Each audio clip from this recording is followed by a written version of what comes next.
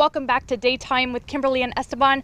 I'm Carla Salinas, and today we're at the Edinburgh Municipal Park to speak to Dr. V about his life before becoming a successful dentist. Dr. V is the owner of AC Villarreal Family Dental in Edinburgh, but it wasn't always that way. Today, Dr. V took us back to his high school days. I'm originally from the Brownsville area. I went to Hannah High School.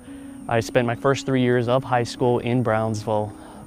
Both of my parents, though, are educators, and my senior year, my dad actually got the head football job in Weslaco. So it was kind of a unique experience, but my senior year, I actually moved to Weslaco, and at the time, it was a little scary. It was a little, you're senior in high school, but it ended up being a blessing in disguise. Dr. V explains he loves the Valley, and from the moment he left to dental school, he knew he would be coming back.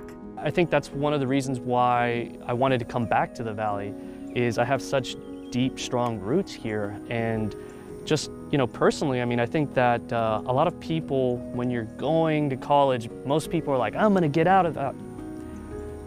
That was never me. I always wanted to come back.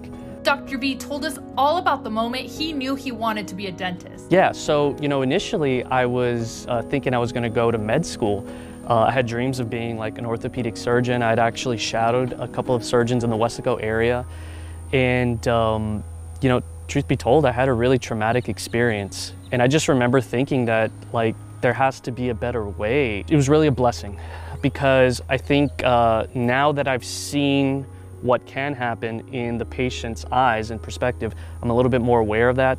I'm acutely more aware of that.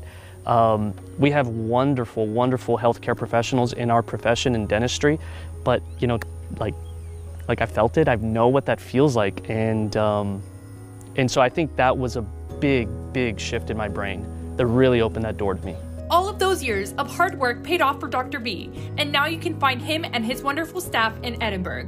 I'm gonna be honest, it still hasn't hit me. We've been open for years now, and it's like I'm living somebody else's dream, honestly, because it doesn't feel real. I'm gonna be honest. I love taking care of patients, and that's always my focus.